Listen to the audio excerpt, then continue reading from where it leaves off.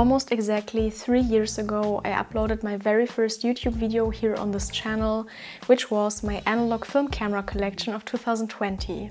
And a lot has happened since then. Some cameras joined, some cameras left, and some cameras stayed the same.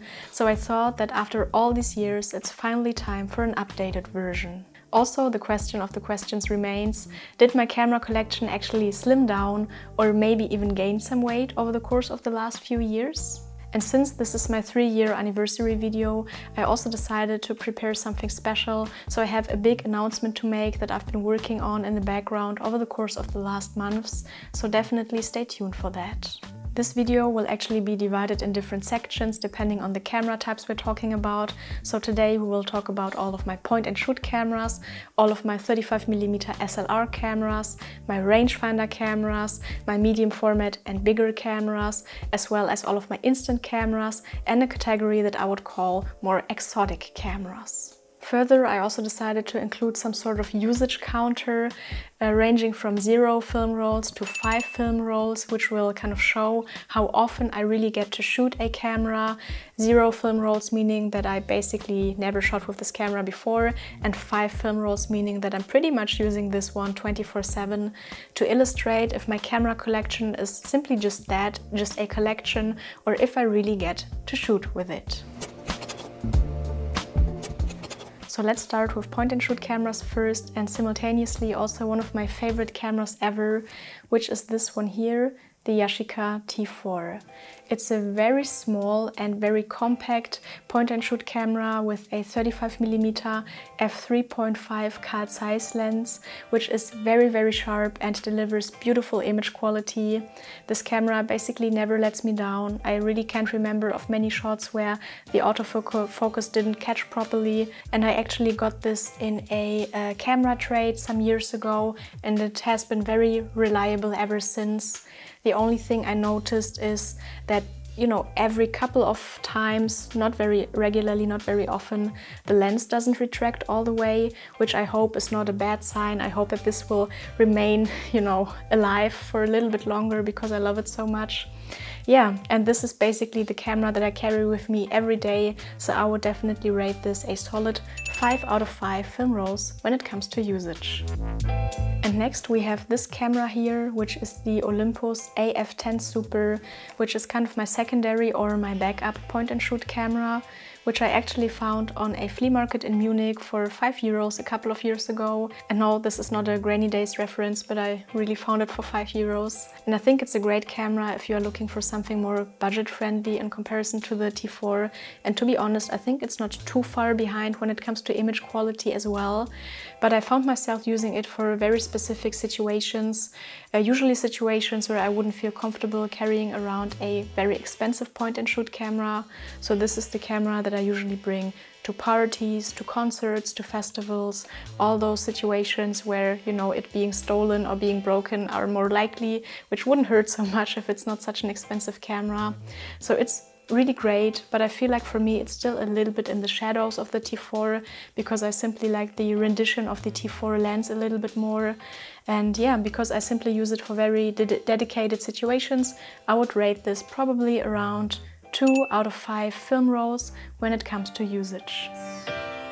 And the last point and shoot camera I own is this one here, which is the Canon Prima Sol, which I actually introduced to you a couple of episodes before on my recent photography pickup series. And this one is a rather special camera because it is powered by a solar panel. Sadly, however, this camera already seemed to have died on me. I was on my 3rd roll with this when it suddenly didn't retract the lens anymore and I wasn't capable of firing, and it showed me that the battery on this is empty. And sadly, because you have the solar panel, there isn't a way to put regular batteries in this, so I'm not sure if this will, you know, be back to life again. I will definitely sunbath with it once the sun is out here in Germany again. But for now, since I only had the chance to shoot 2.5 rolls with it, I sadly also have to give it 2.5 film rolls when it comes to my usage experience so far. And next we have 35mm SLR cameras, and first in line here is the Nikon F3, which is probably one of the most iconic film cameras in general, with the kind of boxy Italian design and the red stripe, which kind of made history in a way. And I used to own several Nikon F3s, but I traded them away, so I'm only left with one Nikon F3 body. And what I really love about this camera is that it's modular, so you have interchangeable viewfinders. You can use the eye level viewfinder or also a waist level viewfinder, which is rather unique when it comes to 35mm cameras. But over time I realized that I'm not such a big SLR user in general, but I kind of prefer rangefinder cameras for many situations. So I sadly have to give this 3 out of 5 film rolls. And here we have the Canon A1, another classic camera that I used to shoot with a lot a couple of years ago. And what I really like about this one is that you can set all the settings manually, but you can also, if you want to, set some of the settings to auto, which makes this one a very great camera for beginners, but also a camera that you can simply pass to friends who want to take a couple of pictures as well, but don't really know what they're doing. So this one has a very special place in my heart because I used to shoot some of my very first projects with it. However, in the last years, I really didn't get to shoot with it a lot. So sadly, I will have to give this only 1 out of 5 film rolls when it comes to my usage. But I also have to say that the Nikon F3 and the Canon A1 will probably remain in my camera collection forever because they simply have the greatest and broadest lens selection. So I think it's kind of nifty and handy to have a Canon and a Nikon body in the collection, just in case there are some cool lenses you come around and you want to shoot with. And I still own this one here, the very first film camera I ever bought, which is the Pentax MX, which I bought back when I was still in high school and I didn't get caught by the film bug yet. I must have been 15 or 16 maybe, and I remember quite vividly that this probably must have been when film was at its lowest, because the seller at the flea market kind of begged me to please buy this for €7 because he really didn't want to bring it back home. So yeah, times have changed quite a bit. But sadly, the body and the lens are in a rather rough condition and very hard to operate, which is why I haven't used it at all in the last couple of years. So I'm pretty much keeping this for nostalgic reasons. So sadly, it's 0 out of 5 film rolls. So next is the camera that actually infected me with film photography and that started this whole ripple of getting into gas and collecting cameras, which is this one here, the Konica Autoreflex TC. And I've told this story before, but long story short, I was living abroad for a while and I joined a local photography club, but little did I know that it was in fact an analog photography club and that the majority of members were actually shooting film, but I wasn't, and I didn't have my Pentax MX with me when I was living abroad. So the next day after the meeting, I ran into all of the thrift shops I could find and luckily found this camera here.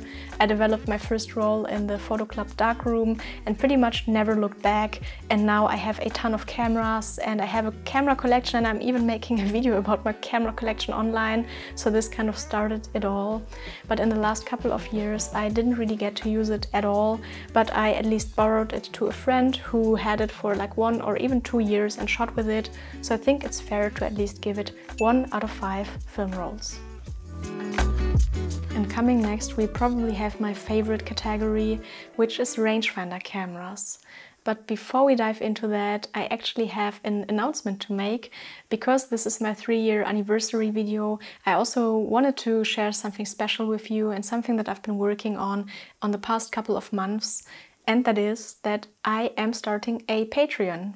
In fact, I have already started a Patreon because the page is up now, but I have filled it with a lot of content over the course of the last months already, so that you have a huge kind of backlog of things that you can digest. So on my Patreon page you will find commentaries, but also behind the scenes information accompanying my YouTube videos. You will find dedicated videos only for my Patreons. I also recorded a couple of podcast episodes. You will see images that I otherwise haven't uploaded anywhere else, but also an exclusive glance in my personal life, but also the regular kind of tips and tricks when it comes to photography. And on top of that, I will also host like regular online hangout sessions for us film nerds to connect in person as well. And Patreon will also be a great way in case you are interested to receive physical mail from me, as for example postcards or Instax images. So in case this is something interesting for you, your support over on Patreon will help me to sustain this channel in the long run, so it's really, really appreciated. But since we are talking about nerdy stuff already, let's jump back to our cameras. So this is probably the heart of my camera collection.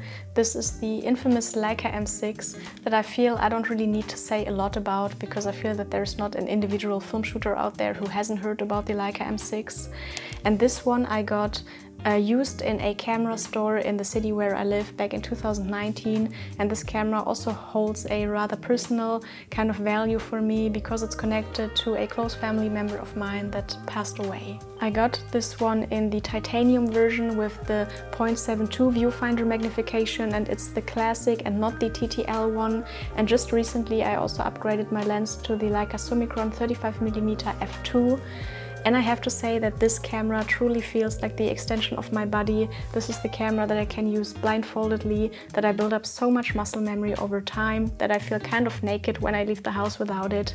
So this camera, without a doubt, kind of receives 1,000 film rolls out of 5, because this is also the reason why I'm neglecting so many of my other cameras from my collection. And next is actually one of the latest additions to the collection, which is this one here, the Contax G1 with the Carl Zeiss 45mm planar lens. And to be honest, I only got this camera because I found it for an incredible deal. I was just randomly looking through eBay Marketplace here locally, and I found this camera, and the seller told me that he's getting bombarded with messages because he put it in for probably like 1/3 of the current market price. And in the end I got the deal because I was the only person who could come there straight away to pick it up. And to be fair, I actually told the seller that I think that he's selling it for way too little, and he told me that he knows but that he doesn't care because money isn't really an issue for him.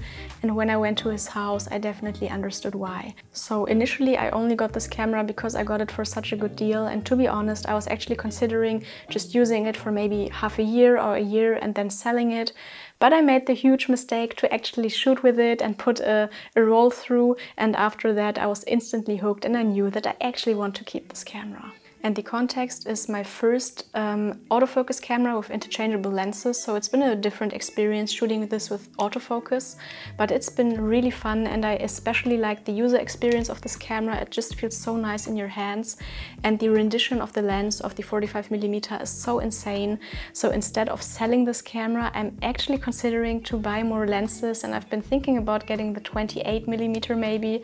So yeah, this is just the danger of film photography, that instead of buying things to resell them, you end up just owning them and keeping them. It is how it is. And even though I've only had this since I think December last year, I shot quite a bit with it, so I would give this 3.5 out of 5 film rolls.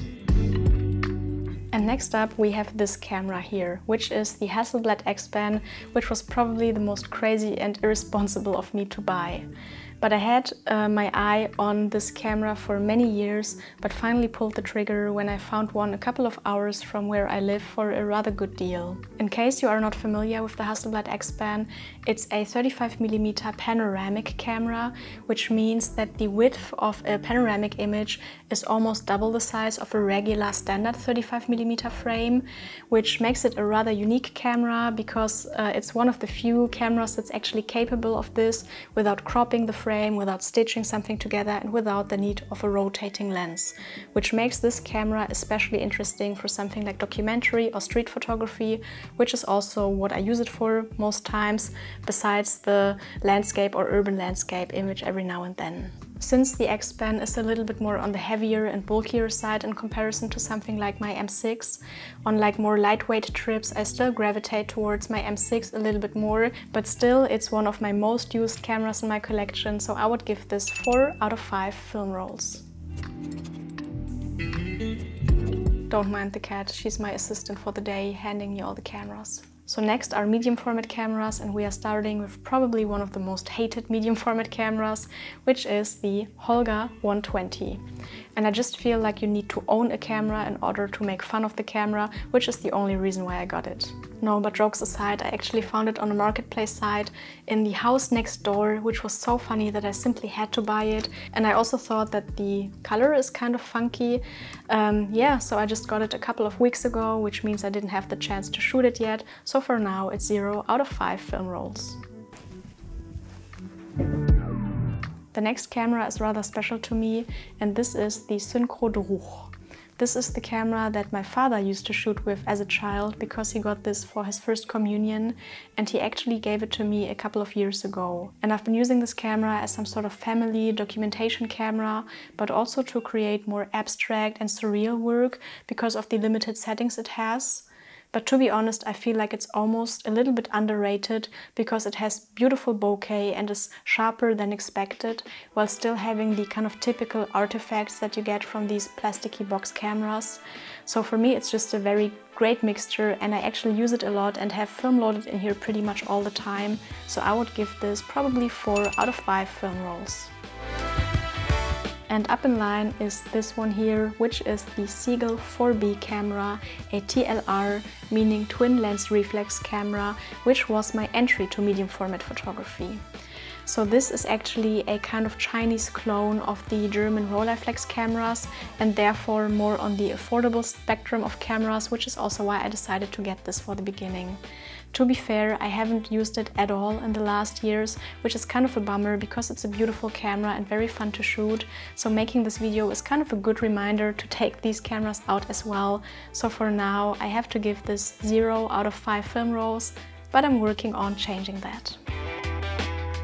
This is probably my favorite medium format camera that you might have also spotted on my channel before, which is the Bronica ETR SI. This is a 645 interchangeable modular camera, which means that apart from the lens, you can also exchange the viewfinder, the focusing screen, the film bag, and a lot of other components to really configure this camera to your needs. I did not buy this camera, but I also got this in a camera exchange. So this is actually a great tip if you are considering to get a new camera or have something in your collection that you don't need anymore. Instead of kind of selling and buying things, camera exchanges are a great way to kind of trade camera gear as well, so definitely something worth checking out. I mainly used the Bronica to take portraits, but last year I didn't take as many portraits as I wished, so I hope that I can do better this year. So sadly, I will only have to give this camera 3 out of 5 film rolls in terms of my usage, even though this camera easily deserves 5. If you've been following this channel before, you might know that I made the leap into large format photography a while ago, and I actually did so with this camera, the Chamonix N2. The Chamonix N2 is a beautiful 4x5 inch camera made out of teak wood and carbon fiber elements, and is rather compact and rather lightweight for what it is, and it's even foldable, which makes it more compact and more easy to travel with. I would still consider myself to be a beginner when it comes to large format photography, but I fell absolutely in love with the process and also with the Chamonix because it's such a pleasure to use. But large format photography in general requires a little bit more time and effort and resources, and it's simply not as spontaneous. So with kind of this in mind, I think I take it out quite regularly, so I would probably give this 4 out of 5 film rolls. Even though I probably have to say film sheets because it's a large format camera. And now to instant cameras, and let's start with a classic here, the Polaroid SX70. The SX70 is a very unique classic camera from the 70s with this foldable design and the capabilities of manual focusing, which is very cool for an instant camera. And I actually got a couple of cool images from it with weird artifacts that you probably get if you don't take care of your rollers as I do. I really love the camera for the aesthetics of it. I think it's one of the most beautiful cameras ever made. And I also got a couple of cool images with it, but in recent times I felt like it is not as reliable anymore. The shutter got stuck on a couple of sheets, making them completely overexposed and unusable, which is kind of a waste of money if you take into account how expensive SX70 film is these days. So in recent times I haven't really been using it too much, so I can only give this 2 out of 5 film rolls. And next we have these two here, which are the Polaroid 635 and 636. And to be completely honest, I don't know why I ended up having two, and technically they are not even really mine, but they actually belong to my partner, but they ended up in my camera shelf, and after all these years I just automatically assumed that they moved over to my possession. But basically these are just cool shelf pieces. We don't really get to use them a lot. We use them on parties to hand them around to take selfies every now and then, but nothing too major. And also with the current prices for Polaroid 600 film, where you pay 20 euros for 8 shots, it's a bit much. So currently 0.5 out of 5 film rolls. Because I find the classic Polaroid film to be a little bit more on the expensive side, and also because I think that the form factor of the frames is a bit too large for my taste, I actually looked into the Instax direction. I initially had my eye on the Instax Square, but accidentally found this one here, the Instax Mini, which was listed for I think 15 euros, including 2 packs of film. And pro tip here, this camera was listed for I think half a year, and the reason for that is because the name of the camera was spelled incorrectly in the title. I think it said something like Instax or Intec, I'm not really sure. So nobody really found it and nobody could really see it. So I think this is a good tip to look for cameras you're looking and spell it incorrectly, because sometimes there's people who just make an error or a typo and then they have like auctions that don't get much visibility. But I found this film format to be a little bit too small even, which is why in the end I decided to pull the trigger on the Instax Square. So the Instax Square is exactly what I was looking for. It's a really cool camera. I think it's extremely pretty. The images turn out really beautifully. I really love the colors. I don't experience weird issues as I'm experiencing with my vintage Polaroids, and also the form factor of the film is perfect in my opinion.